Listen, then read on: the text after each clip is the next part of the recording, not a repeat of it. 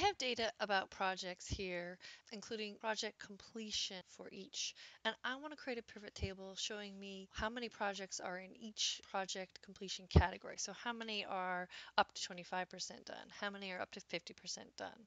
I can do this with a pivot table.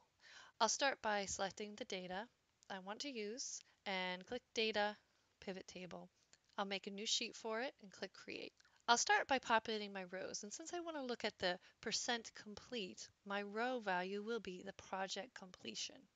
It's going to show me every value that's currently in my data for project completion. Now I just want to count up how many are in each category that I'll create. So I'm going to choose values and add in project name, and it's automatically selected the count A option. If I have any projects listed more than once and I only want to count it once, I would click on count unique.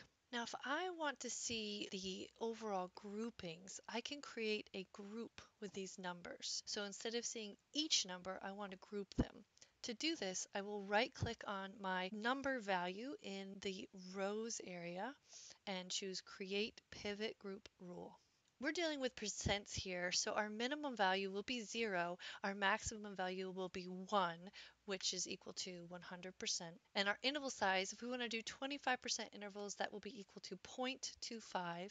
When we click OK, it's going to automatically group everything into the 25% groupings and show me how many projects are in each category. If I want to see more information, for example, the project names, I can go to the rows area, click Add, and choose project name. And now I will see the projects in each of these groupings.